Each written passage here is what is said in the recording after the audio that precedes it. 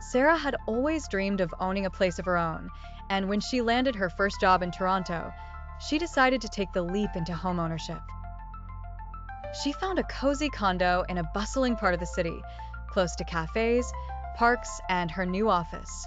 The price seemed right, and the mortgage was manageable on her salary. Excitedly, she moved in, reveling in the independence and pride that came with owning her own space.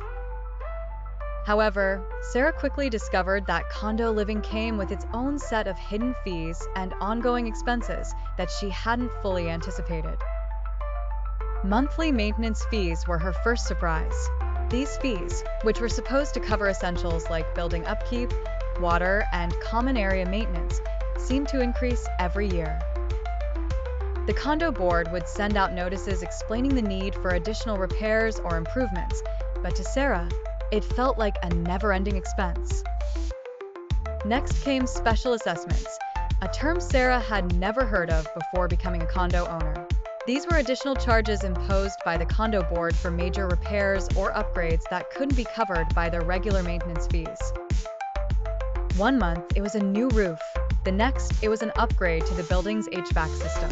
Each special assessment felt like a financial punch to the gut, adding stress to her monthly budgeting. Sarah also found that living in a condo came with rules and regulations that required certain additional expenditures.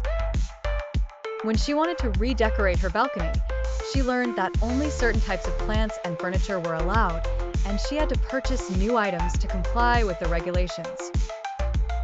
When she decided to adopt a pet, she discovered there were pet fees and specific limitations on pet size and breed. The final blow came during a condo board meeting, where it was announced that the building's reserve fund was dangerously low.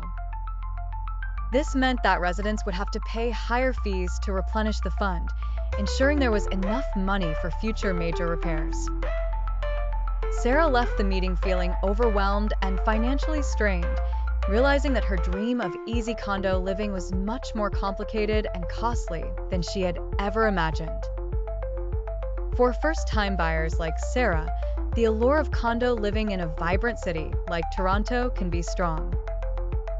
Get in touch with RSTM Realty Brokerage before you begin your home search, and one of our experienced real estate agents will guide you through all the essential details before you submit your offer.